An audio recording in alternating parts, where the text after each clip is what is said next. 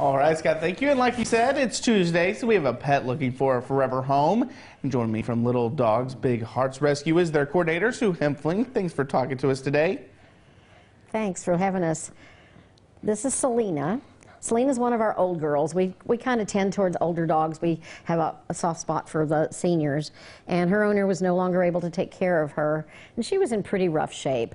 But she's healthy, she's spayed, she's had all of her shots, she's had her dental, she's had blood work, which is normal for an 11-year-old dog. She's actually in pretty good shape. She's very active. She gets along great with other dogs. She really would like to just be a lap dog. Yeah, I could definitely tell that by just watching you guys interact. You said she's great with other dogs. How is she with children? You know, I don't know that she's ever been around children. She's not exposed to them with us. And the condition she was in, I'm guessing that nobody had them around her children. Their children. She was in pretty rough shape. Mm-hmm.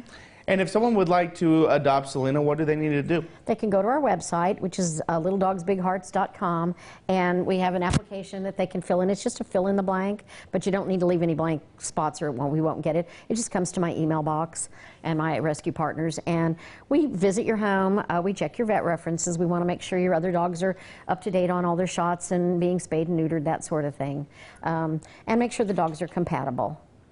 And if someone wanted to take the dog for a day or a weekend, do you guys do anything like that just to see how she reacts to a new home? We usually do a 2-week trial once we've done a home visit and done all the other vetting.